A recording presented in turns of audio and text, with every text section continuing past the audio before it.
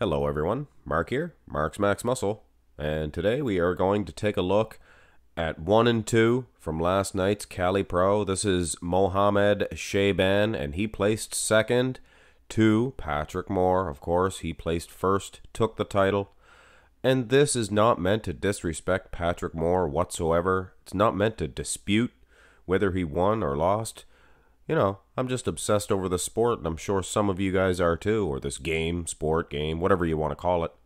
And we'd like to check out the competition and what the competition was like at these pro shows.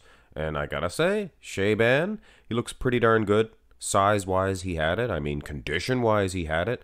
But I think where Pat has him is the proportions, the aesthetic flow. Now let's take another shot here because that was an actual side-by-side picture. This one was from their individual, not routines, but their mandatories. And I didn't size them. I wanted to keep these pictures as clear as possible. The sizing I will use more for the other pictures, the actual on stage. Of course, you can't rig the sizing of those. You know, they're standing side by side. But when it comes to these pictures, I apologize, the sizing is not perfect. But this is more to check conditioning. And Shaaban's condition, look at the wheels, guys. Vascular. But Pat, he has a certain type of condition. Muscle separation might be better. And like I said, guys, the aesthetic flow, proportions, calves even, all goes to Pat. Go to the front lat spread. And this one here, again, it's the aesthetic flow of Patrick. His upper body seems to be better. But when it comes to the quads, now what I don't want to say the whole lag development because Pat's calves, dominant in this match. And that's just from the front. But other than that, the quads, the vascularity, Shaaban's pretty darn good. But in my estimation, he's not taking Patrick Moore in this pose. This is an unbelievable front lat spread. And I didn't put them side by side because the size of the picture was so much different. And I didn't want to resize them. I wanted to keep the, maintain the quality of the pictures. Now here's Shaaban. And he just doesn't have the impact, I don't think. Proportions when it comes to the calves, that is, maybe a glaring omission to a lot of people. But to me, I definitely take note of that for sure. Go to the side. And this is, I don't want to say it's difficult to size these guys, but I mean, you can see the ground tilted thusly, so really, and the camera angle itself maybe not favoring Shaaban in this one. Go to from the routines, and you can see clarity in this one. Hey, Shaaban, he uses both sides. He used the other side. You notice I mentioned Nick Walker. Mohamed Shaaban looks exactly like Nick Walker in the side chest development. You guys notice that? And I mentioned earlier I didn't want to put the pictures of the front lat spread side by side because the sizing was too off. And you can see here, Patrick is, he's too small in this comparison. But these are to check detail, condition. Shaaban's right there with him. But Pat has a good muscle separation for sure. Good flow as well. Go to the side tricep development. Now, this is what I'm talking about, guys.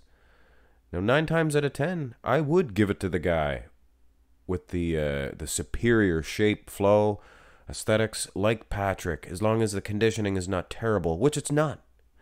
And usually the judges give the contest to the guy like Shaaban with the more condition, the more size, and they kind of just write off the aesthetics. But in this one, hey, I got no problem with Pat getting the victory. Here's the more clearer shot. And this really does justice for the sides of the legs of Shaaban. Fantastic. Glass. That skin is like glass. But unfortunately, the proportions, it's not matching the upper body. The condition of the upper body seems to be different. And Patrick, his legs are the exact same condition as his upper body. Everything's perfect. Everything's perfect. Symmetry, proportions, flow.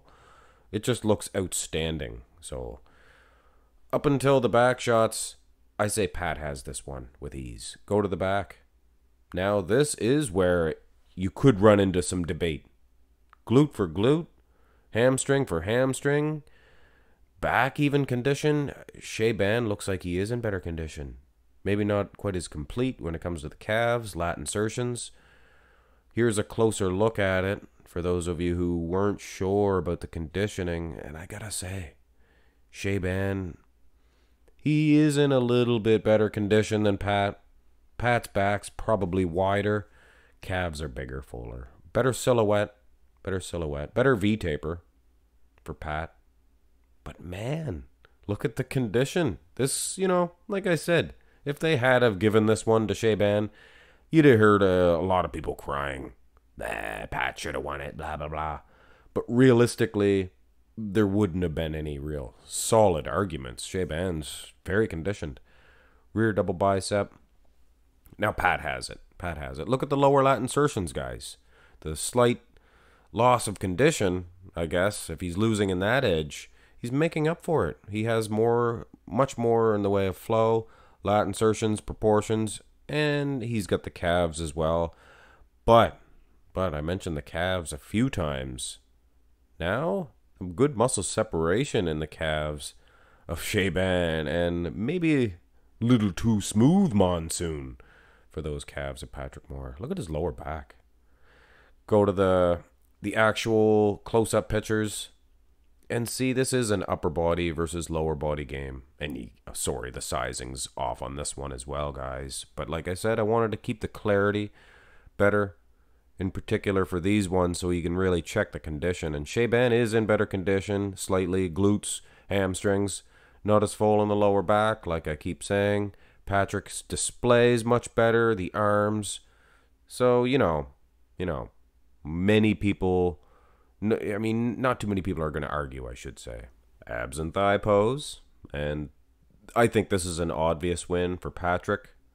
The size of his wheels. Now, he gets criticized having small legs. I think Patrick, considering his upper body and lower body, I think his flow, symmetry is just perfect. The size of his wheels.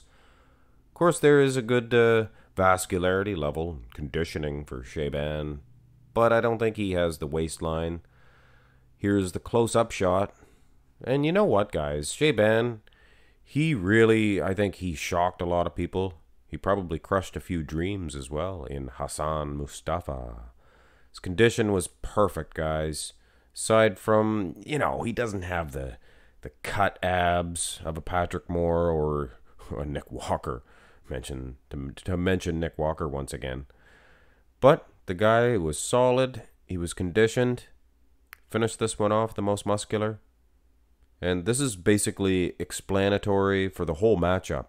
There's a condition, vascularity of Shaaban that he has, but Patrick battled back with a far superior muscle separation, flow, symmetry, and I think Patrick had a decent amount of size. For an aesthetic bodybuilder, he was looking pretty darn big. Now, this is the final say on this, guys. Patrick Moore, he's probably losing this last pose, so kudos to Shaaban. And like I was saying through the whole matchup, I didn't size these, so, it's not my fault that the sizes are off. But I wanted to keep these pictures as clear, crystal clear as possible for you guys to make your decision as far as conditioning is concerned.